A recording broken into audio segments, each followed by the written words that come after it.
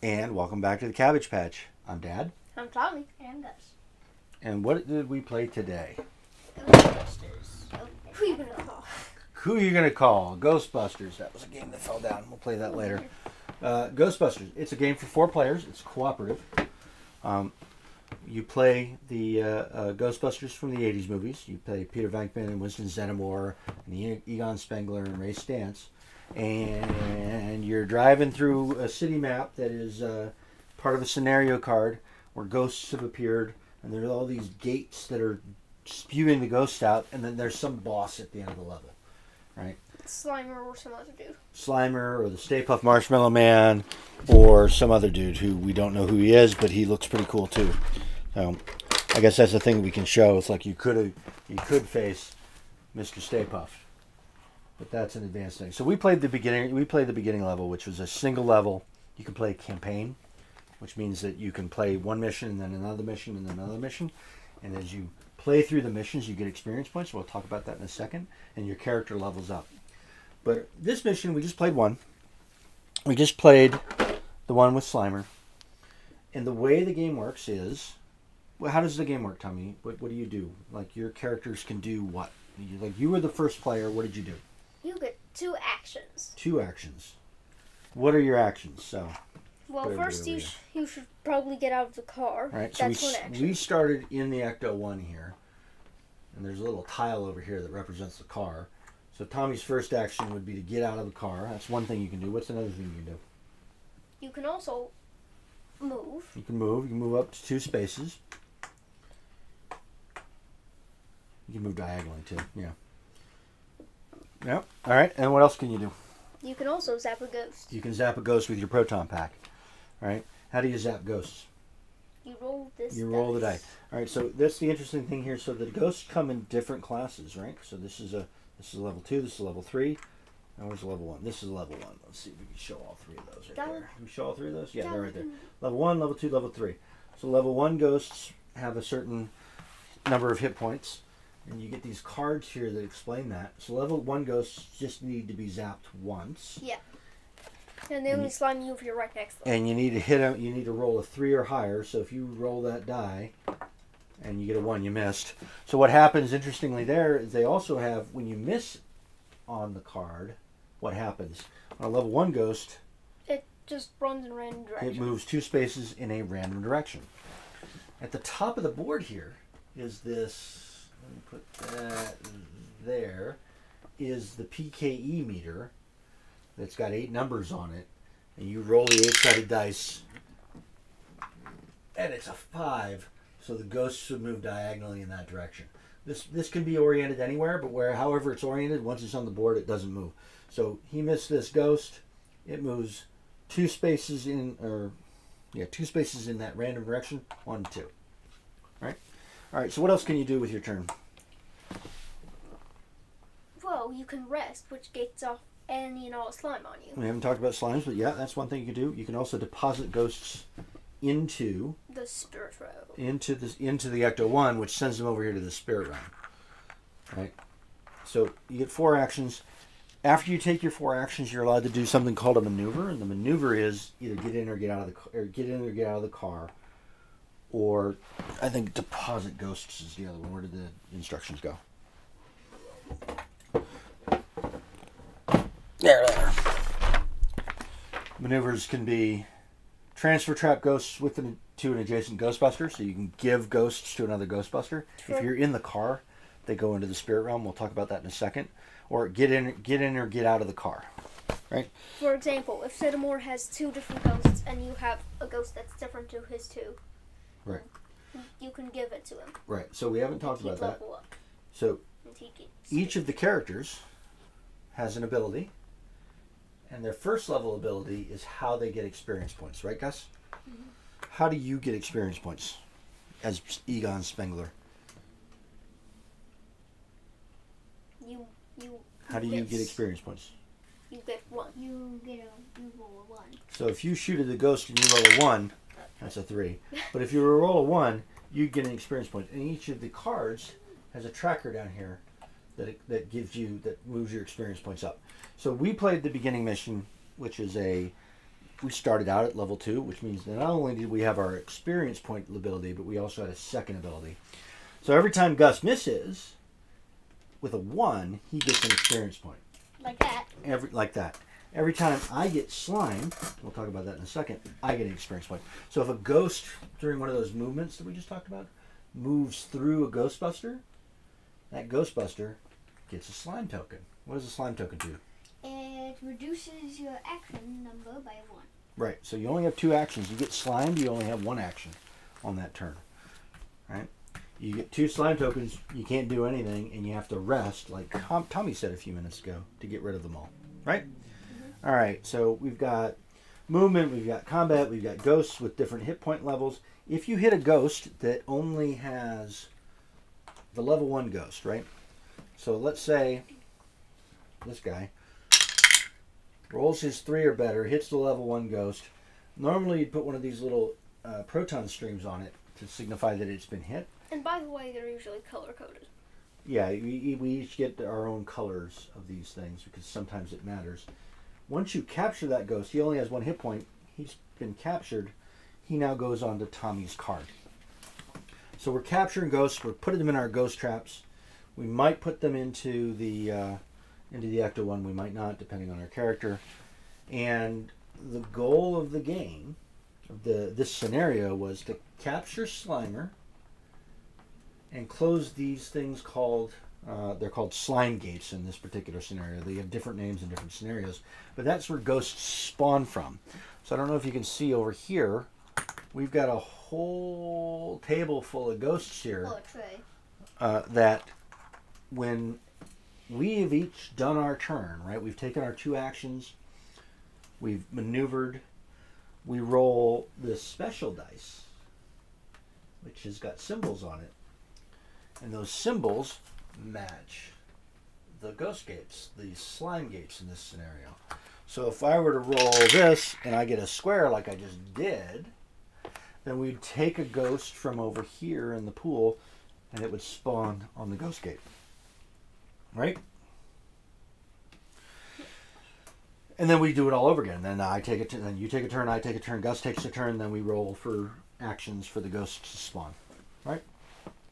So there's victory conditions in each of the scenarios. So there's scenario cards. One, there's a scenario card that lets us set up the map. These tiles are numbered, right? You can see that S2 on the card.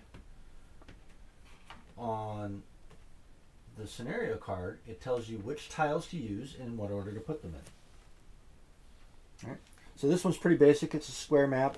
There's a street with some parks on either side, and it starts off with a number of ghosts out there and the Slimer's down here. And our job is to capture Slimer and close all the ghost gates. How do you close the ghost gates, Tommy? You zap them twice. You if zap you zap them and hit, you get slimed. If you zap them and miss, you get slimed and a ghost comes out. Right. So actually, you zap them and hit, you don't get slimed. Oh. It's when you miss that you get slimed. So those conditions are outlined on this card. Right. So to close, you have to hit it with a roll of 4 or better for this scenario.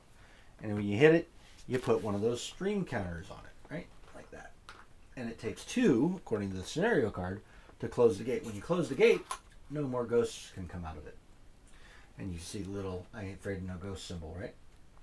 Correct. There you go. And that means the next time somebody rolls a wavy symbol, where did the wave, oh, it's over here. Wavy symbol, no ghosts will come out of it. Nothing will happen. Right? When you close the very last ghost gate on this map, all the ghosts disappear. Because we've sealed off the spirit realm. And then that's one of the 2 victory conditions for this particular map. The other one is to capture Slimer. And Slimer is a level 5, a class 5 slime. And he has to be hit 4 times by 2 different Ghostbusters. 4 times. 4 times by at least 2 different Ghostbusters. So I can hit him 3 times and you can hit him once, and that counts. Well, Right? We can both. I could hit him 2 times and you could hit him 2 times. Exactly right. That goes back in there. Or we could all. Or all 3 of us can hit him once, and then somebody can hit him with a different one. Yes, absolutely. So our actions are drive the car around, And the car goes much faster than the Ghostbusters. The Ghostbusters can move 2 spaces. If they're in the car and they choose to use the car, he can move 6 spaces. So they get around the map pretty quick with the car, right? And then get out of the car, shoot ghosts, capture ghosts, gain experience, close gates, defeat the boss. Yep. And then as you get experience, you get more and more stuff. So, like I said, we started off as level 2 for this particular scenario. And then we stayed as level 2. We didn't, yeah, well, it's a really short game, right? It ended up going really fast because... When we played yesterday with our friends, I reached level 3 just because of all of the sliming. Right, when we played yesterday, it took a lot longer because there were 4 people playing and... Nobody knew what to do. Nobody knew what they were doing, so there was slime everywhere. And I was gaining experience left and right. Yeah. In the longer games or in the campaigns, you can string missions together and then your character will level all the way up to level 5, which has all kinds of good stuff. So Spangler's level 5 ability is all Ghostbusters, reroll any ones. Mine is all Ghostbusters may reroll the movement die once per failed proton roll. Oh, the movement die for this. Yeah, that sounds cool. Zeddemore gives everybody an extra space to move, and Venkman level 5 ability lets you shoot 1 space further. So that's pretty cool. So that's it, right? So we're zapping ghosts. The ghosts are spawning. It's a race against the spawn. If you know how you lose? If all the ghosts leave the spirit If there aren't any ghosts left in the spirit realm here. Right? So ghosts start out there. There's a handful that are here, and it's part of the scenario. A bunch of them are out on the board. As we capture ghosts and we put them in the car, they go back to the spirit realm. So if we were holding a bunch of ghosts on our thing, right? And there were only a couple of ghosts left. As soon as a ghost spawns and there isn't a ghost left in the spirit realm, we lose. By the Right. way, since that's clean, I now see that it's multiple islands and one big one. Yeah, this is the spirit realm. Right? So that's the game. So it's pretty easy. Did you like it? Yeah, good. What was a rule that we didn't do right? Or didn't remember? We didn't remember how exactly sliming worked for a bit. That's right. So when we were playing, once you get slimed, it takes an action away, and I think that means you're done, right? So if your first thing causes you to get slimed, you don't get to play. You don't get to play anymore. It goes to the next player. I think that's the way it works. I think the other thing that we didn't remember to do every round was roll the event dice. Yeah. Right? The event dice is the thing that spawns the ghosts, but it also can move the ghosts, right? So it's a 6-sided die, and it's got each of the gates on it, but it's also got this sort of chaos symbol here, and if you roll that, then all the ghosts move in a random direction, which means you roll the PK meter die one more time. And then all the ghosts move. So that means they could squish people and slime people and do stuff. Squish people, I don't know about squish people. Yeah, they slime people. And a Stay Puft. Yeah, Stay Puft might squish them. Of course, he might pop into Mark. What about you? Was there a rule that was confusing that we didn't do right for you? No, it's pretty straightforward. The donuts are cool, and they generally fit on the ghosts that we're trying to get. So this guy needs 3 of them. So you kind of have to hang them off of the appendages, right? In order to fit 3 of them on there. I suppose you could probably just put them underneath. But that's a cool thing. You can, as the ghost walks around the thing, you can see how many proton streams you have on it. The terrain maps, I think, are also something we didn't need to care too much about. There's red lines and yellow lines and orange lines, and those have different effects on the ability to move or see. But if it's red, you can't see or move through it. If it's red, you can't see or move through it. If it's orange, you can't move through it, but you can see through it. And if it's yellow, you can't see through it, but you can move through it. So each of these terrain maps has different effects. So keeping track of that was interesting. And then otherwise, it's a fun game. I liked it. We ready to give it a score? Yep. What do you think, Gus? 2. 2? 2 cabbages? 3. You're gonna give it 3? Yeah, it was a pretty fun game. You liked it? You liked it as much as you liked the other games you given 3 to? Alright, so 2 then a 3? What's your final verdict? Ooh. I think I'm gonna give it a 2. I think it's 2, 2, 3. yeah, I think I'm gonna give it a 2. So I think it's gonna get 7 total. I don't know why I'm not giving it a 3. I think that some of it's a little confusing, so it might just be because I'm not familiar with the rules, right? I love the slime mechanic. That's interesting. The 2 actions are cool. There's a little bit of randomness with the dice rolling. We each get our own attack dice.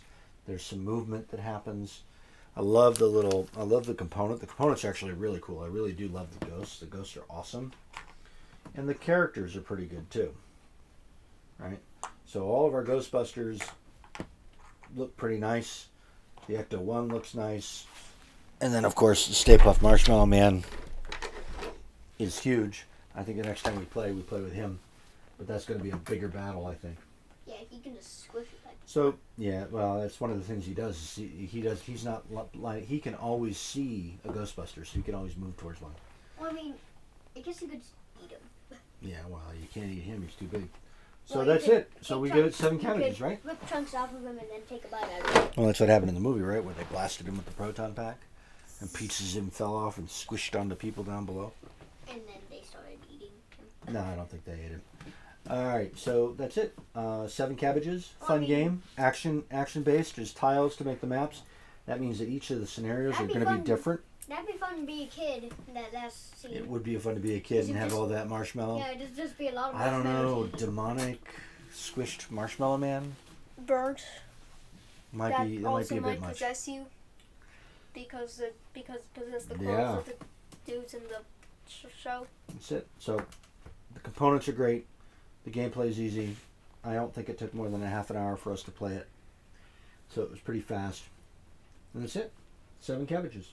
I'm comfortable with that. All right. You want to do the outro, Gus? Subscribe, like, and hit that bell, Tommy. Leave a comment if you wish. Eat plenty of cabbages. Not us though. That'd be kids. Good, alright. See you in the next one. All right. Thank you so much. We'll see you next time. Bye.